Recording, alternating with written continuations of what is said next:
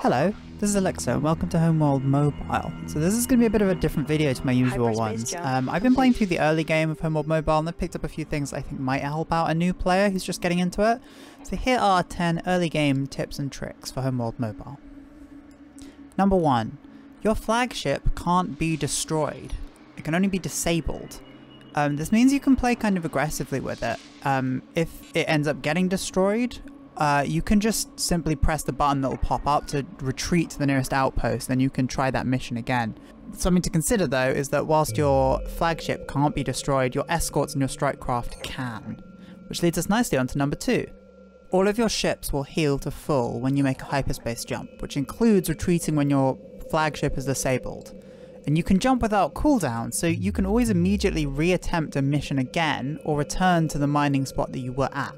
I don't know if this tactic actually has an official name or something that's been decided by the community, but I'm going to call it yo-yoing for now. Number 3. To mitigate risk of losing your ships, you can dock your strike craft to instantly heal them to full health.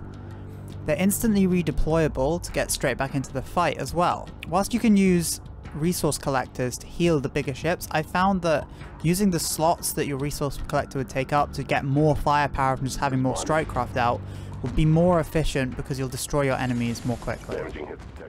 Number 4. You don't need to wait for your ships to dock when you want to make a hyperspace jump. The skip button that appears immediately quick docks everything and gets you out of there instantly, and then you start making your way across the map to wherever you're going.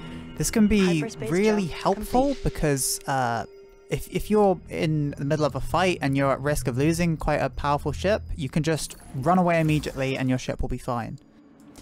Number 5. Bombers have much higher damage versus armor than interceptors, but interceptors have much higher damage versus the hull.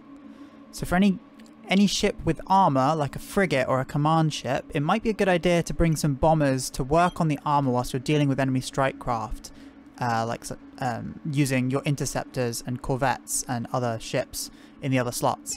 Number 6. You can change your strike craft at will. You just need to have them docked in your flagship. So for example, I might go into the start of a fight with a squad of bombers docked in my flagship. Then if I see a ship with armor, I'll bring them out and get to work reducing it. Otherwise, I'll just swap them out there and then for more interceptors, bring the interceptors out and then start fighting the enemies. Number 7. This is a bit of a bigger one, but this is about signal missions. So before you can access strikes and the other sort of big story missions, you'll be able to access kind of 3 generic missions early on.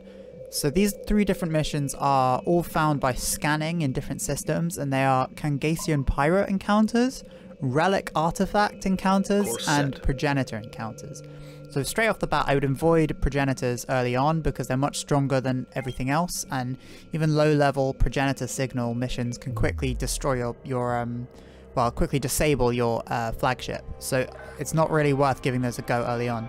However, Relic missions and Kangasian missions are quite important. So for Relic missions, they're really great if you need to quickly spam out some missions as part of a campaign quest, which does frequently come up in the main campaign.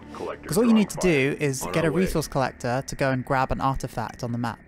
There's always going to be a couple of enemy ships right on top of the artifact, but as long as you're sending your fleet to the same location, the resourcer is going to have plenty of time to get the artifact back to the carrier before it can be destroyed, if it even gets targeted. This happens much more quickly than the time it takes to defeat all the enemies, and you can just instantly jump away once you've actually recovered the artifact. You don't need to defeat the enemy, so it makes for a very quick mission. On the other side, Kangasian missions are great if you need to defeat a number of ships for a campaign quest.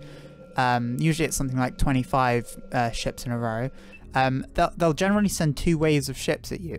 Additionally, whilst running this mission counts as a signal mission completion, it's a great way of farming for materials and blueprints, because if you bring a resource collector, you can pick up the 2 abandoned freight on each mission, which are effectively just extra free loot on top of the salvage you'll get from destroying the enemy ship. For the next couple of tips, we're going to talk a bit about mining. So you'll need to do it a fair bit for the campaign missions, and it takes a while, so doing it efficiently is well worth your time. So number 8, when you're mining, you will be periodically attacked. The attackers range in class and difficulty depending on the level of the area, but it's always more efficient to use all of your strike craft slots for more resource collectors if your goal is to mine as quickly as possible.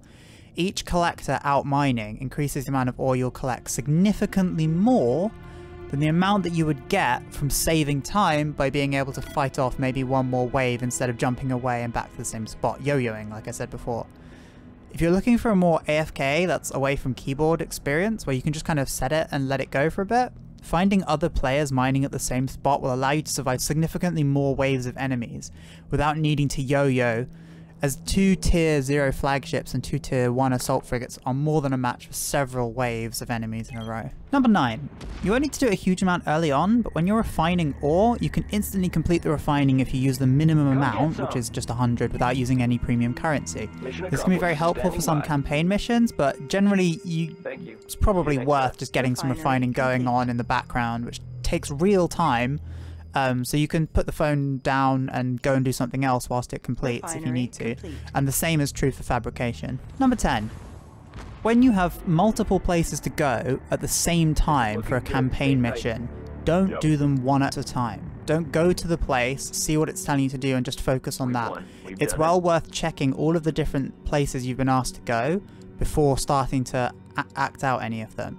This is because they often have overlapping tasks, for example, completing a number of missions and destroying a set number of ships.